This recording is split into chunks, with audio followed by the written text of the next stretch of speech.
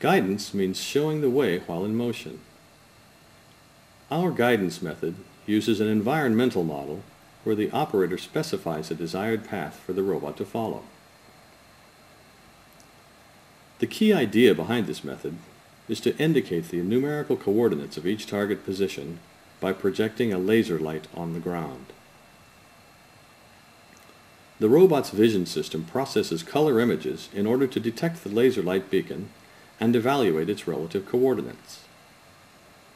The guidance system and the robot communicate when the target position is indicated on the ground and is attained by the robot.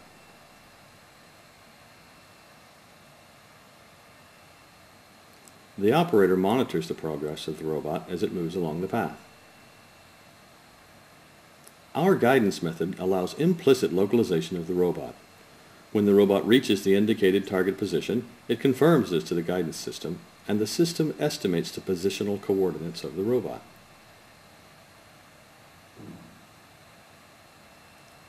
Visual feedback ensures the robot accurately tracks the path.